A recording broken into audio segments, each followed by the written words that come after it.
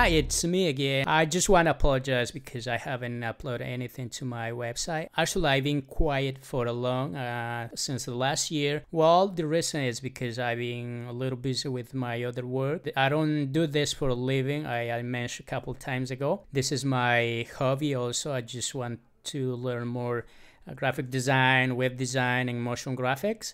And also, I've been working on my website. If you see, it's total redesigning. I don't know, you guys know if you've been following me. I've been changing my layout or theme every 6 months or 8 months. You know, that's WordPress themes.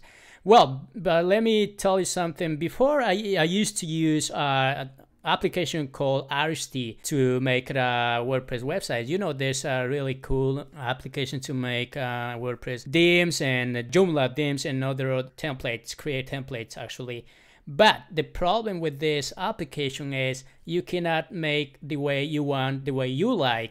Actually, you know, you cannot arrange the layout, you cannot arrange the columns or the widgets like I have on my website. That's what I say, you know, let me make my own WordPress theme from scratch. That's what I start using Photoshop to make this cage, and then I start coding with HTML code and CSS style sheet. Well, as you see, my website has, you know, this actually is a widget, has 3 boxes. You know, down here we got another column with 3 images, which it says coming soon.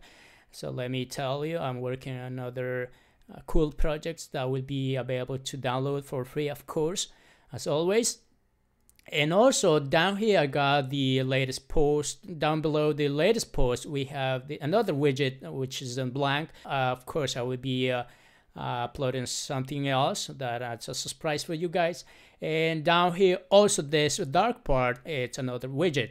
Of course it will be much more later on, as soon we finish with the project we've been working.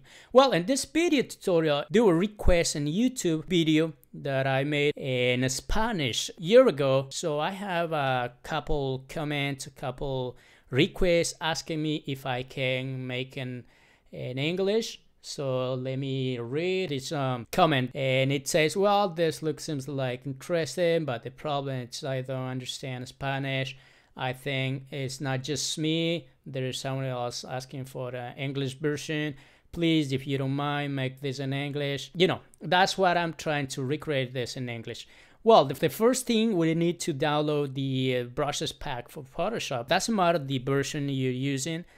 Can be CS3, CS4, CS5, CS6, CSC, or CC, actually, I'm sorry. That's the latest version of Adobe, the Creative Cloud, as you know. Well, you know better than me, so you know what I'm talking about. Well, let's start the video. I don't gonna be taking long to do this video. It's just a couple of steps, an easy way to install, you know, and we'll be making the video tutorial for the PC users because it's a little different, the installation. But the use is the same thing. The steps to use or apply the brushes is the same thing. It doesn't matter if you're using Mac or if you're using PC. Well, the first thing you need to do, or you have to do, is just go to my website, netastudio.com, and see this, where it says Photoshop brush pack, and it will take to the page where you can download the brushes pack for PC and for Mac. As you see, up here we have a Mac, and down here we have for PC. Now we're working on the Mac, so we're gonna download for Mac. So just click and wait a couple seconds. It won't take long because it's not a huge project, it's a small. And let's see, it didn't take more than 5 seconds, I guess. So let's find my Finder. Let me just pull up the window, the download folder. And here we got the folder. Let's open the folder. I got the PSD project and also the license agreement. It's nothing bad. You can read if you don't mind. And also it's asking me to follow me on Facebook, Twitter, and subscribe on YouTube, please. And let's close this. And also we have, let me see where we have this. Oh, come on. All right, here we go. And also we have the brush pack, of course. So let's keep this open and go and open a new Windows Finder and make this, let's move it to the left and this to the right. So the way to install the brushes in Photoshop, as I said before, doesn't matter which version you're using. In this case, I'm using the CC. So the installation or whatever you call will be the same steps. And let's first we need to click Applications and look for Adobe Photoshop folder. Double click and you will see the presets. Double click and we have to look for the brushes. It's up here in the Photoshop, and doesn't matter which version you're using, but all of them will bring a couple of brushes. Well, I don't really like them, but in case you need, you cannot delete it. You just keep it. That's why I don't like to delete. Well, the easiest way to install is just open your download folder where you have the brushes pack, right click, and copy the Nair Studio pack, and then go back to the brushes folder and right click and paste the item. That's all. You don't have to do anything else, and we already drag and drop in the brushes folder and we're ready to go. And just click those, and then we need to open up Photoshop. Actually, I already opened. If you're using for first time, you haven't added any brushes pack or any brushes, so this will appear like this. First, we need to go file, make a new file where we can upload or apply the brushes. So let me pull the settings window. It's in my other screen. Okay, here we go. For this test, I'm not gonna worry about the dimensions and the resolution and anything else. Just hit OK. And here we go, something else for now. We're just gonna click because something is wrong there, but I might need to check this carefully.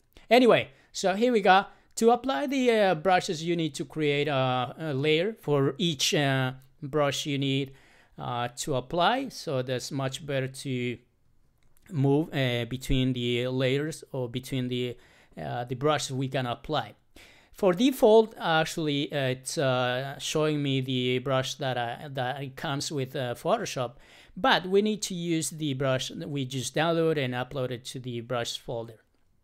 Anyway, so the way to use it, we're gonna click the brush tool, or the shortcut is the B as a boy, and then we need to go to the brushes window, and here we got our brushes already in my Photoshop. But if you are installing for first time, you won't see it. You won't see those brushes and the Windows brushes. So the way to pull it up is just go to this icon gear and go to load brushes, and you already know where you drop it off the brushes. So it was on applications, Adobe Photoshop, and it was presets, and then was brushes, and then just look for the brush you downloaded. And let's see, it was a Nair Studio. Where is it? Let me see. And here we got the Nair Studio Artwork Designer brushes, and just select and then open. Actually, I duplicated, but if you are installing for first time, you won't see this duplicated. Anyway, so let's also go back to the icon gear and just see this large thumbnail. It's much better to use. And here we already installed and we can start using it.